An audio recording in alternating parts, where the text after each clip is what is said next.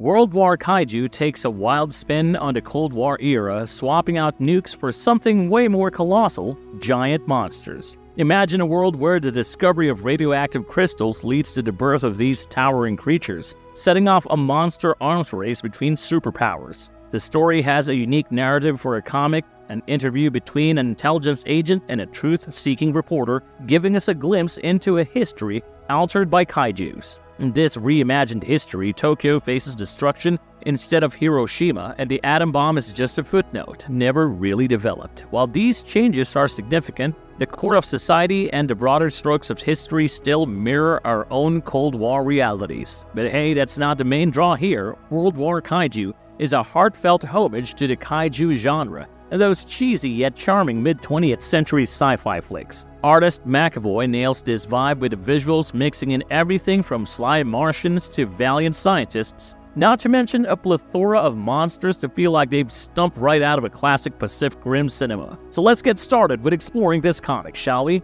But before we go into our explanation, we have a very small request. If you like our content, please support us by subscribing to our channel. This is a small click for you, but for us it means a lot. Thank you, and let's begin.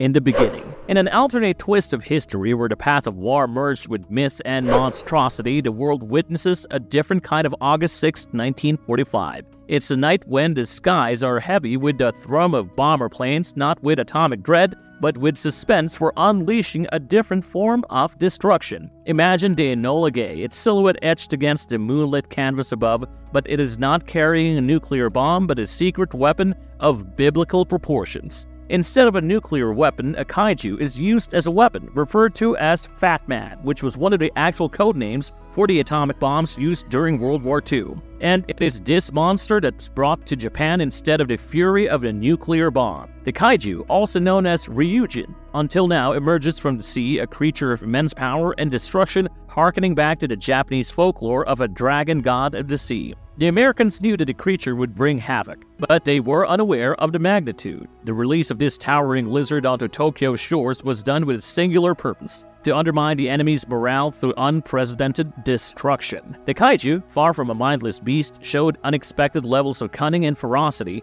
commandeering the implements of human warfare to enhance its rampage. The city is set ablaze, and the military's defenses are trampled under its might, which leaves traditional combat obsolete. As the kaiju's onslaught intensifies, we learn about the fatigue and desire for peace among the Japanese people. However, nationalistic pride precludes surrender, so despite hating the war, they are forced to participate in it. The art, which juxtaposes the kaiju's destruction with the ethos of the samurai, suggests a cultural dichotomy, with a tussle between historical honor and the brutal realities of modern conflict. In the aftermath of the kaiju attack on Tokyo, the city succumbs to chaos. The Japanese authority collapses, and it takes 2 days for the American forces to find any leadership to surrender, as most are either diseased or in hiding due to the kaiju-induced devastation. The comic frames this through the perspective of a CIA operative named Hampton, who is being interviewed by a journalist named Keegan. Their conversation reveals the first-hand horror and the widespread destruction that gripped Tokyo in the wake of the rampage. Keegan, skeptical at first, is promised shocking revelations about the government's handling of the kaiju and its broader implications, including the secrets withheld from the public.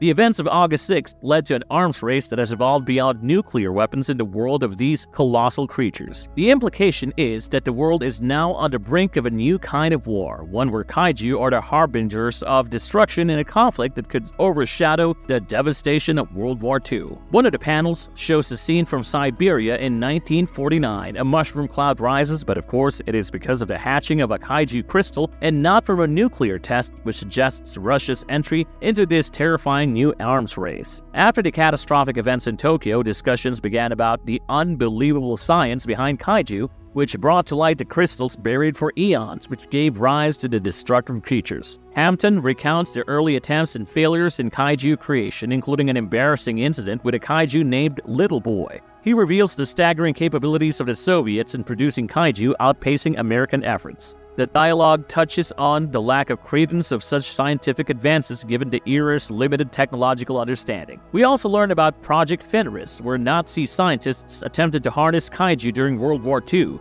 These endeavors, which later influenced American research, failed to produce a viable kaiju weapon before being halted by an Allied raid. Hampton dismisses Keegan's idealistic views, arguing the necessity of kaiju weapons in the face of Soviet opposition. The CIA operative then speaks about President Eisenhower and his tryst with a kaiju arms race and his experience with a kaiju named Mudra, who made a plea for peace at the United Nations. Mudra tried to influence global diplomacy even as leaders remained skeptical of such an unconventional messenger of peace, and that was that. Hampton spins tales of political machinations, cover-ups, and ruthless utilitarianism that led to cities like Manhattan and Los Angeles becoming battlegrounds for these colossal entities. President Eisenhower and his hardline stance against kaiju, particularly Mudra, who attempted to broker a truce at the United Nations only to be met with fierce resistance and the unleashing of another monster, Razorbeak, by the military. Public sentiment and media narratives were swayed by the aftermath of these events, with the scapegoating of Mudra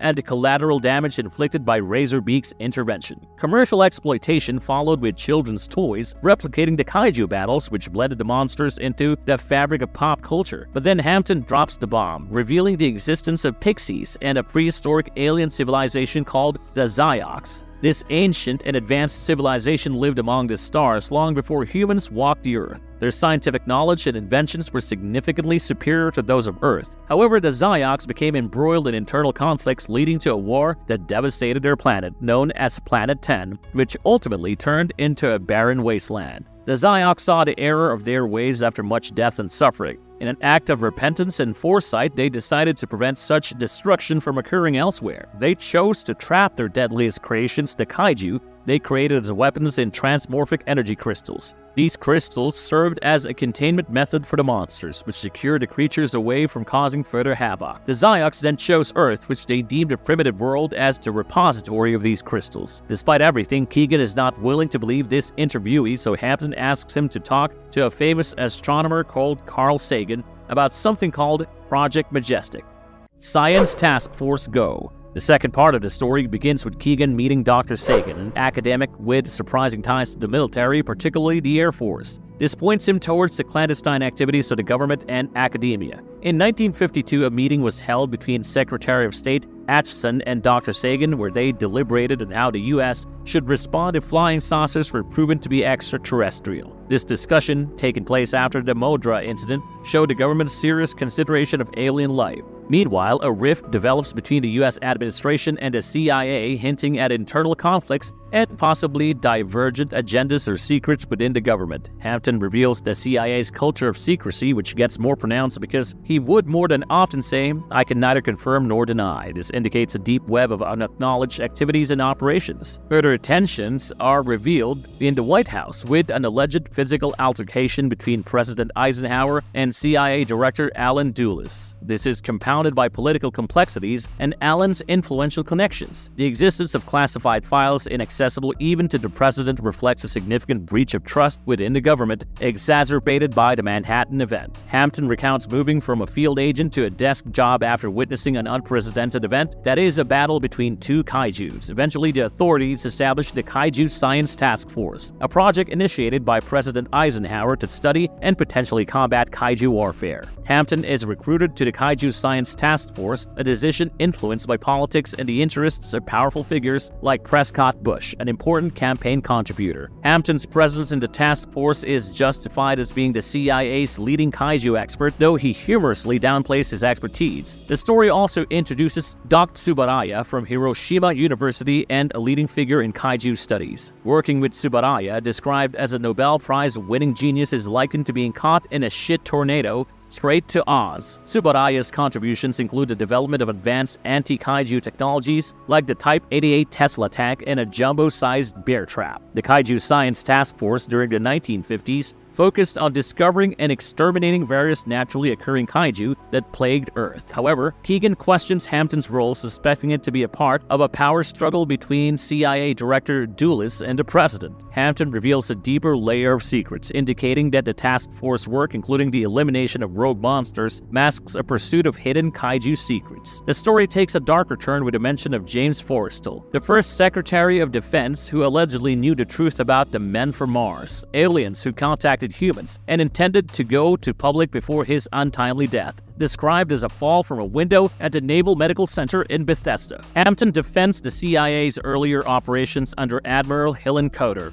suggesting that the agency's more nefarious activities began under Dulles' leadership. The discussion then shifts to Hampton's own role in the task force and the implications of his involvement, with Keegan expressing distrust and skepticism about Hampton's intentions and actions. Keegan confronts Hampton, demanding straightforward answers about the Kaiju Science Task Force. He expresses frustration with Hampton's evasive tactics and seeks the truth about the task force's real mission. Hampton suggests that he has not lied, but suggests that Keegan might not be asking the right question. When pressed about the behind-the-scenes activities and his role as a CIA mole within the KST, Hampton admits his desire to leave the job, indicating discomfort with his role or the nature of the work. The conversation then shifts to a significant discovery in Barrow, Alaska, where a USGS survey team found a kaiju reminiscent of prehistoric woolly mammoths preserved in ice from the last ice age. Hampton reveals that alongside the kaiju, something else was discovered, a large metal object referred to as the artifact. This discovery seemed to alarm the CIA, but the details about the artifact remain unclear, as Hampton never saw it himself. The plot thickens when Hampton describes arriving at the site only to find that everyone in the nearby area, including rig workers, geologists, and local residents, had mysteriously disappeared. Houses were left as if the occupants had vanished in an instant, with lights still on and cars abandoned mid-use.